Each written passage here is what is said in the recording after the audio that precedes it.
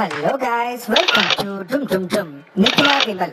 This year started off well for the Malayalam film industry, but as always, a topic has come up for discussion, criticizing the lack of female lead characters in many blockbuster films such as Avesham, Manyamal Boys and Brahmayugam. Interestingly, the superhit film Premalu starring Mamita Baiju was somehow avoided on this discussion. Now actress NIKHILA VIMAL has shared a thoughtful reply to these criticisms.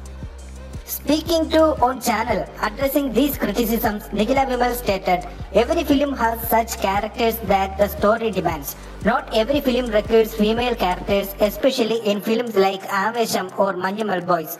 She further said that if such characters are unnecessarily placed, the story will diverge and affect its flow.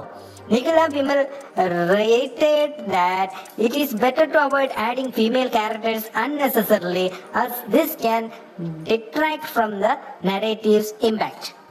NIKHILA VIMAL concluded her remarks by asserting that characters should be included in a movie only if the story demands it.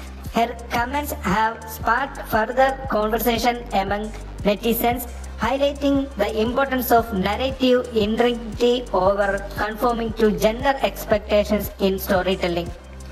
NIKHILA VIMAL is one of those actors who are bravely expressing their statements. That's very inspiration to upcoming actresses.